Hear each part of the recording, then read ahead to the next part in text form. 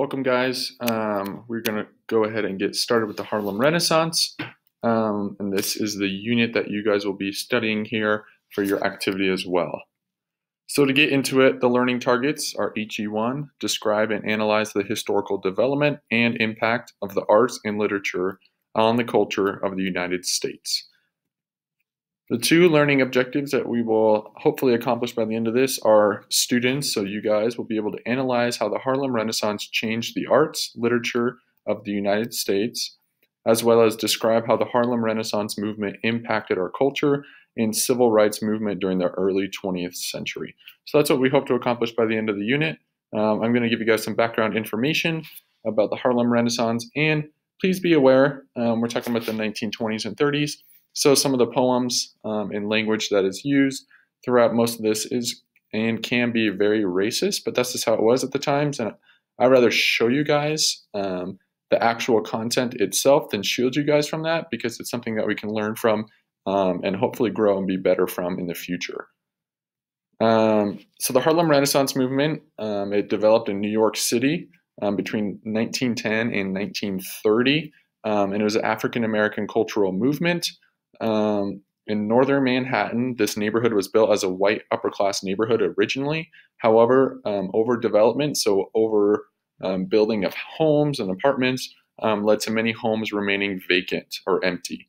So African-American families quickly moved to the northern cities and filled those vacancies or openings of houses and apartments. From 1910 to 1920, African-American families migrated in large numbers from the South to the north, and this is also known as the Great Migration. And then by 1920, 300,000 African Americans from the South went to the north, and Harlem was the most popular place for these families in New York City.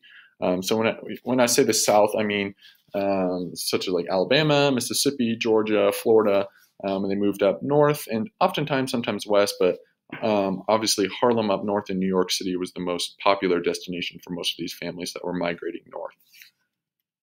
To give you guys an idea, Harlem is at the upper part of Manhattan. So Manhattan is in New York, and it's kind of the upper part near Yankee Stadium today, but it's this overall larger part up here near the Hudson River, as you can see on the map. And then to give you guys a little bit of background about the Great Migration, so the Great Migration relocated 6 million African Americans from rural South to the North, Midwest, and West from 1960 to 1970.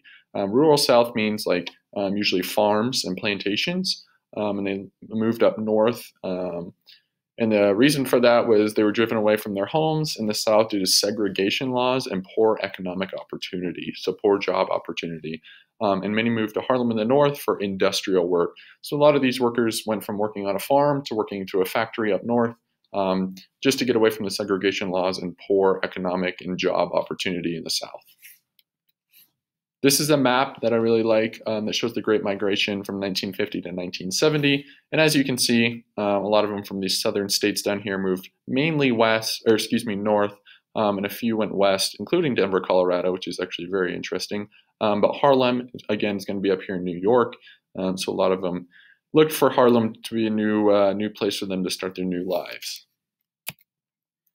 And then to get into it, we're going to talk about the jazz and swing culture during the Harlem Renaissance. So jazz was born out of the African American experience in America, basically fusing together African and European musical traditions together to make jazz.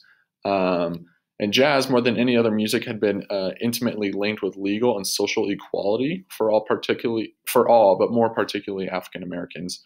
So that's why jazz was so popular amongst the African American community in Harlem. And then jazz as well evolved from slave work songs, spirituals, so religious African American folk songs, the blues, brass band music, and ragtime all together. So it kind of evolved from all those different stages to become what we know as jazz today. And then listeners all over America heard the music of Duke Ellington and his orchestra. He was a very famous jazz and swing artist during this era, and it was broadcasted live from the Cotton Club, the most famous Harlem ballrooms throughout the 1920s and 1930s. Again, you can kind of see the racism and segregation when we were talking about the Cotton Club. That's not something we would use today, obviously, but that is one of those terms that you kind of see throughout history, and that was the actual name of it. Obviously, I don't know if it's still around today, but that was what it was called back in the 1920s and 1930s. But basically, jazz and swing culture was very popular amongst the African American community. As you can see, it came from work songs, spiritual and religious folk songs that many of these African Americans grew up listening to, and it kind of fused together that European and African traditions together. So it was very popular during the 1920s and 1930s. And then next, we're going to go on to Langston Hughes. So he's a famous poet that came about during the Harlem Renaissance. He published his first poem in 1921, and he was called for the importance of pursuing art from African American perspective rather than the European or white perspective, which was very popular at the time. So there's a new perspective, new look. And then one of the famous quotes by him is, "We younger artists who create now intend to express our individual dark-skinned selves without fear or shame." So Langston Hughes really was kind of a voice and activist for the African American community, to kind of broadcast not to be shy, to be yourself, being an African American during such a hard time in America, and live without fear or shame of who you are, what you create. So he was a very modest and prominent person during the Harlem Renaissance, as you can see. We'll look at some of his poems here in the activity a little bit later on, but they're very powerful, and they impacted the society in such a large way. Next is Jacob Lawrence. So he was an artist during the Harlem Renaissance, and he was known for his visually appealing paintings, which we'll see here on the activity in a little bit. And then he used what was around him in Harlem to show the people visual culture, movement, color, sounds, and spirit of the Harlem community, kind of tied it all together in his paintings. And then he portrayed the everyday struggle of African Americans throughout poverty, crime, and racial tensions, while still capturing a vibrant and thriving community. And this is something that was very special for the time, because he not only did he show the bad side, kind of the poverty, crime, and racial tensions, but he also was able to tie in the vibrant and thriving community that Harlem is kind of known for, and they had with the jazz and swing culture and pretty much a mix of cultures of the African American and European kind of fusing together.